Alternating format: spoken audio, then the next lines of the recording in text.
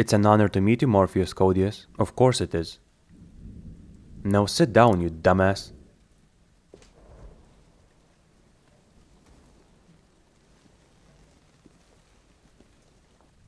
As I said, your engine is trash, You could say that. I can see it in your code. You have a look of the man who accepts what his engine is because he's expecting nothing more. Ironically, this is not far from the truth. Do you believe in code gains? Yes.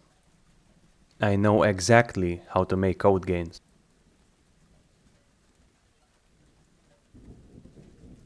Let me tell you why you're here.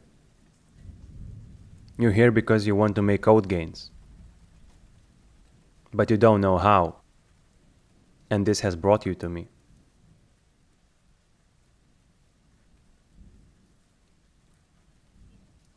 Your engine is garbage. You have to make it better.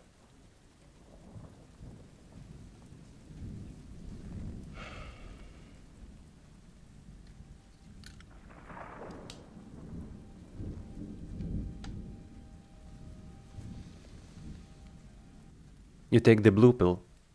Your code stops being spaghetti. Everyone will want to use it. You take the red pill. Your engine becomes fast and efficient. Remember, you can only choose one.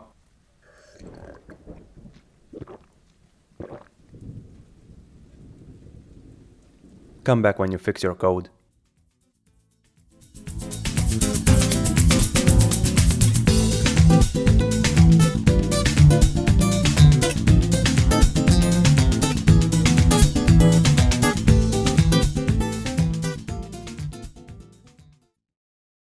Hello there.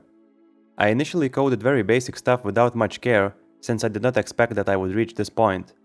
But the time has come. I created a bunch of tasks like camera, materials, multiple shader support, general code improvements, instance rendering, entity component system, and so on. Without further ado, today I will tackle instance rendering.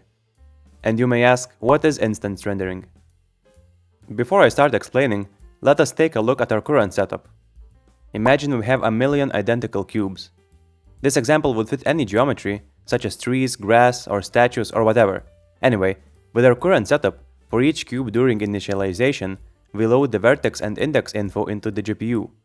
And before rendering each frame, we bind the cube's model matrix to a constant buffer so the shaders can access the cube's position, rotation, and scale.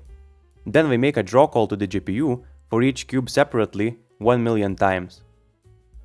If every piece of geometry is rendered one by one, with increasing geometry count, we will very quickly run into some serious performance problems. First, each GPU draw call introduces a certain amount of overhead or lag in the background, such as setting up rendering states, binding shaders, and other resources. For simple objects, this amount of overhead might actually be more significant than the rendering itself. Second, if not multi-threading, we are relying each frame on a single CPU thread to transfer the model matrices into the GPU one by one. This by itself is not a huge deal, but with millions of memory copy operations each second, it can get out of hand very quickly. Third, we want to minimize the amount of communication between the CPU and GPU. If we can transfer data in larger batches, we should do it, since any communication involves overhead. And lastly, fourth, if making draw calls one after another, we have to wait until the previous one finishes in the GPU, essentially leaving the CPU with nothing to do in the meanwhile. And it would be best to minimize this waiting time by reducing the amount of draw calls. So how will instancing help resolve this? Let's watch a short clip from Nvidia published 13 years ago, where Adam Savage and Jamie Hyneman from MythBusters run a demo comparing the ideas behind CPUs and GPUs. The CPU works in a very linear fashion, drawing the smiley face 1 pixel at a time. Nowadays this is not quite true, since most processors already have more than 10 logical cores, but for the most part this is correct. If you look at the demonstration for the GPU, it draws a 1100 pixel painting of Mona Lisa instantly. The graphics processing unit is essentially made to perform large batches of computations in parallel, so with instance rendering, our goal is to rely on GPU more and render multiple objects simultaneously in a similar analogy to this demo. From the graphics API side, DirectX 11 provides instant draw call functions, so we only need to modify our shader a bit and create a structure from the CPU side that will allow us to manage the instances. For instance management, I thought of a solution that will use so-called instance pools, where each pool will be responsible for only one type of geometry. In the pool we store the vertex and index information and the list of positions, rotations, and scales for all instances using 4x4 matrices. The instance renderer can have any amount of these pools, and the rendering logic will treat them independently of one another. The main idea for instance rendering is that we only transfer the vertices and indexes of one single piece of geometry into the GPU, since all instances are only in different positions or rotations or scales but use the same base model. The only thing we need to update in the shaders each frame is the instance data, currently being position, rotation, and scale. And this is where the biggest optimization occurs. Modern graphics devices specifically support this type of rendering and can render all instances simultaneously instead of one by one. By defining the per instance data constant buffer in the shader and adding instance ID as a parameter to the main shader program, we are essentially telling the shader that it can be expected to be called using the drawInstance API.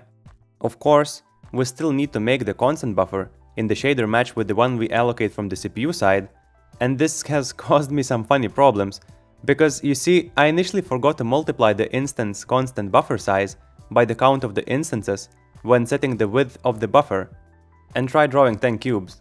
Funnily enough, instead of a crash or 1 cube, I got 4. This made no sense. In theory, the memory copy operation is transferring 10 times more memory than expected, but nothing breaks. And the shader also works in mysterious ways. Even if the instance buffer size is set to a different size than the amount of instances received, sometimes if we make a draw call with more, it just does not care and renders them anyway. It seems that this whole array size thing is just a formality and is unlikely to cause crashes, but rather to cause unexpected behavior. This makes it very easy to make mistakes and access memory out of bounds. And I can tell how much of a pain it would be to debug problems like this, since there is no direct way to tell what is wrong if it is partially working sometimes. The instance renderer works like this. It can have multiple pools, where each pool has a key, or a number, and is responsible for dealing with only one specific geometry model. To initialize a pool, we pass the vertex info and the index info, and to add the instances, we specify which pool the instance goes to, and what is its position, rotation, and scale in the world. We do need to keep track of instance positions in the array outside of the instance renderer if we plan modifying them. The rendering part is quite similar to regular rendering, but the whole pool setup requires an additional loop. We go over all pools one by one. If needed, we could bind any per object data like colors or textures here. And then we go into a while loop that checks if all instances of this type have been rendered. Rendering is done in batches instead of one by one, though we can't render all 1 million cubes in one go. It seems that this count depends on the graphics processing unit you are using, but I was able to draw 1024 cubes in one go. For each batch, we copy-paste the transformation data of all instances into the GPU, so the shader can access it. The rendering part is calling the DirectX 11 API function called drawIndexedInstance, where we specify the index count and the instance count. And that's it.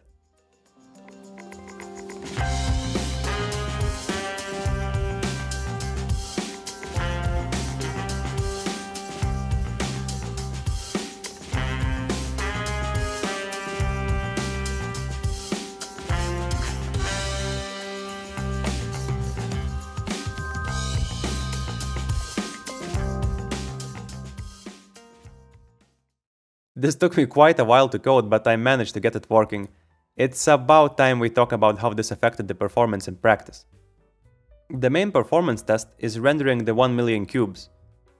Using regular setup with draw indexed on release config, I managed to get around 5 frames per second. Honestly, this is better than I expected. With instancing, the FPS I managed to achieve was a bit over 100, so this would be acceptable for a PC game. The frame rate is over 40 times higher than without instancing, and it is safe to say that this was a huge success. I also tried comparing results using the Windows XP 3D pipe simulation we previously made. I recoded it to use the instance renderer and ran some tests. It was not a huge surprise, but for the most part the FPS was around 1500 for both tests. For instance rendering to be effective, we seemingly need at least tens of thousands of objects. You may ask, Mr. CodeGain sir, are you going to ever render millions of pieces of geometry? And the answer is yes! I plan to run some simulations that will involve lots of particles simulated by gravity calculations. I will probably start with something like 1,000,000 particles orbiting a planet. The plan is to combine fast rendering with an easily multi-threaded architecture like Entity Component System to create something cool and learn along the way. Speaking of learning, hopefully you learned something new. Have a nice day.